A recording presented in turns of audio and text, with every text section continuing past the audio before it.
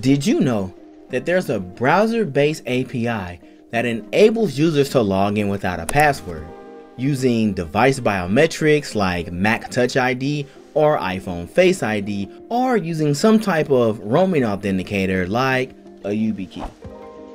And that API is called the Web Authentication API, or WebAuthn for short. And in this video, we're going to learn how the different pieces of the WebAuthn API works.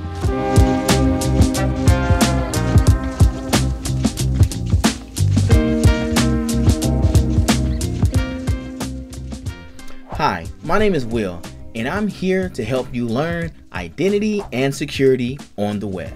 WebAuthn is a browser-based API that allows the creation and usage of authentication credentials that are based on public key cryptography. This can be used for passwordless authentication or second factor authentication without the use of text message. WebAuthn allows its users to authenticate using one of two options.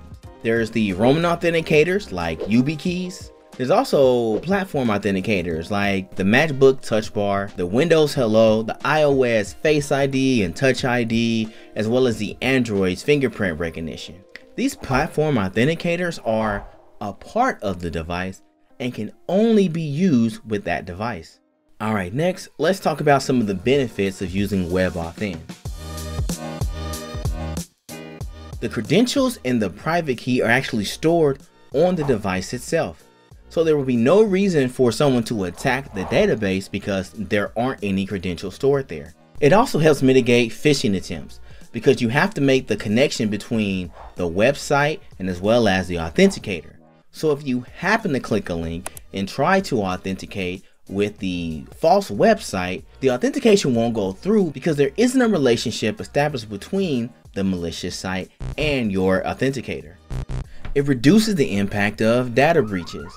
As a developer, you don't have to hash the public key, and if the attacker gets access to the public key that's used to verify the authentication, it can't authenticate because it also needs the private key. Users often reuse passwords, so if an attacker gets access to one password, then they have access to a bunch of different websites that has those same user credentials. Alright, so let's now talk about the actual WebAuthn API. WebAuthn actually extends the credentials management API. The WebAuthn APIs has two main calls: navigator.credentials.create and navigator.credentials.get. You decide which one of these calls that you use based on which ceremony that you're performing within the WebAuthn API. A ceremony is a group of operations performed in a certain way by a group of entities according to protocols and procedures. So the first ceremony we're going to talk about is registration. Registration makes the authenticator create a new set of public key credentials that can be used to sign the challenge that is generated by the relying party. And we'll get into the challenge and the relying party a little later as far as what those are. So if we want to set up registration, we will use the navigator.credentials.create function. Alright, so when you call navigator.credentials.create, you will pass in a public key object. The public key object describes the options for creating the WebAuthn credential. So the first thing you can pass in is the challenge. The challenge is a large random number used for registration and is thrown away later and is only valid for one transaction. The next property that you can pass into the public key object is RP. This is an object that is describing the relying party which requested the credential creation. So the relying party is the entity that makes use of the web authentication. Authenticate a user. So this could be Auth0, Facebook, or Google. The next property that you can pass into public key is user. User is an object describing the user account for which the credential is generated. The ID property is not meant to be human readable and should not contain any identifying information such as an email address. The next property that you can pass in is pub key cred param, so public key credential parameters. It's an array that specifies the features of the credential, including its type and the algorithm used for its cryptographic signature operations. You can also pass in timeout, which is the time in milliseconds that the call is willing to wait for the call to actually complete. And next is the authenticator selection, and this lets you specify the authenticator requirements. So for user verification, the default value is preferred, and you can also set it to discouraged or required. Navigator.credentials.create actually returns a public key credential object that includes the public key as well as other attributes that will verify the registration process. And then once the public key credential object is obtained, it can be sent to the server to be validated. According to the WebAuthn Developer docs, user verification is not recommended for multi-factor authentication and more for passwordless type scenarios. So now let's talk about the second ceremony in WebAuthn, which is called authentication. Authentication allows the relying party to send a challenge to the authenticator.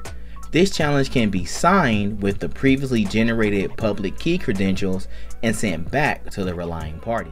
So in the authentication ceremony, we'll use the navigator.credentials.get function. So when we're using navigator.credentials.get, we still pass in the public key object, and we also still pass in the challenge, which again is a random number generated from the relying party. But with navigator.credentials.get, we'll pass in something different, which is the property of allow credentials. Allow credentials is a list of public key credentials that are acceptable to the relying party. Credentials can be omitted in a user nameless authentication scenario. So the navigator.credentials.get functions also returns a public key credential object, although it is different from the one that we received in registration. One difference is that it includes a signature member, but does not include the public key. After the authentication data has been fully validated, the signature is verified using the public key that was stored in the database during registration. So that was a developer's overview of the Web Authentication API. So if you watched all of that and thought that was way too many steps and kind of thought that maybe it's too much that you want to deal with at this time to add passwordless biometrics to your application, the good thing is that Auth0 makes it really easy to turn on the biometrics in your Auth0 account with literally just one click of a button. So that way you can reduce the amount of friction that your users has and increase their security at the same time. Thank you so much for watching this video, and let me know down in the comments if you are looking forward to a future without passwords just as much as I am. Until next time, see you later.